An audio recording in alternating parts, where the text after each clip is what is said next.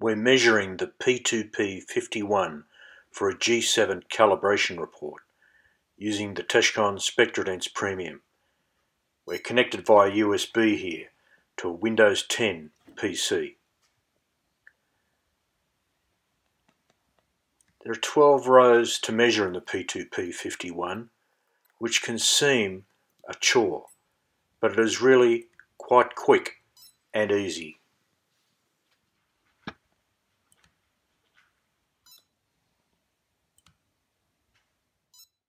This is after applying the G7 calibration curves from a linear print, so I'm expecting a good result.